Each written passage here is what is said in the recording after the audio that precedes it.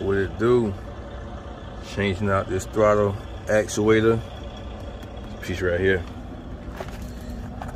I had this issue before in one of my previous trucks, but as soon as I bought this, something else happened to it, so I had to get rid of the truck. So I pulled my actuator back off. That's like a $500 piece. So it's pretty easy to do. I can't remember. It's been a couple years, but these 4 bolts to hold it on. This is the piece right here, and I can't remember if I had to take this off or not. But I'm gonna go ahead and take it off anyway. You know what I'm saying? Because if that's what it is. I'm gonna take it off because I can't get to the bolts with this on. That's what it was. Yep. So I got to take it off to get to the 4 bolts, and those are 4 10mm bolts. And pull that out. It has one plug on the back side down in here, as you can see there. And then I have 2 gaskets I'm gonna replace, and these gaskets were they gave them to me for like $12 a piece. So these 2 gaskets, $12 a piece. They fit around here, and we'll be able to go. So what it does is, I forgot the code. I'm gonna post the code in this video, and when your engine throws that code, is usually the throttle actuator and a check engine light. So what happens is as it goes bad, the check engine light will come on, and then after a few cycles, it'll go back off. Then it'll come on again and it'll go back off. And eventually it'll stay on. But right now, the check engine light is off. I just know what it is, and I'm about to put my driver in the truck, so I don't want him, you know, him calling me because, hey, the check engine light came on. You know what I'm saying? So, and I know that eventually it'll probably come on. So I'm gonna go ahead and check it out. And again, I'm gonna post the codes up. And what this one is doing this time, the last one didn't do. The last one just do the code. But the truck still runs fine. It has a little, it does make a little weird noise, but that new one made the same weird noise as well. But the difference between this one and the last time I had an issue, this one hums.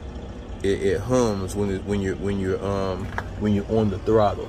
So yeah, I'm about to check that out, get that swapped out. And by the time I do that, my driver should be here and he'll be ready to rock and roll. One quick zip with the impact, 11mm bolt on this clamp. Man, I love my impact. Best investment. I got the 1/2 inch and the 1/4 inch drive on the battery impact. Love them. Makes your job a whole lot easier. So now I can get to these 4 bolts and pull that off. So I got this is the throttle. See how dirty that is? I'm about to get a better video when I get it out. But this is the intake. It's dirty. Very crusty in there. So I'm about to pull this piece out. It has a tab. You pull this little red tab up. You slide that back towards you, and the piece should come right on off. Also, once you pull this up, I forgot it was a tab. This tab back here, you push this down to pull it out. Once you pull this up, that's to lock it. That's to lock it. Then you do this, and that opens it up. Now I'm about to go get some brake parts cleaner just to shoot up in here, clean that up a little bit, and then I'll put the new part back on. Quick comparison of the two. This is the new one. This is the old one. See how cruddy that is inside? Now, this is the issue.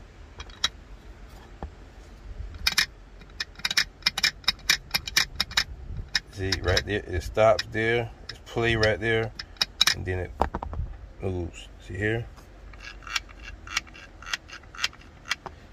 That's the problem. That one is done. That's why it keeps throwing codes.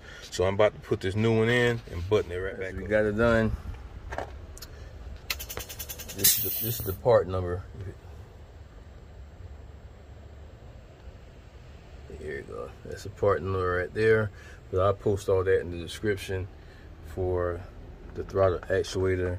The humming noise is gone.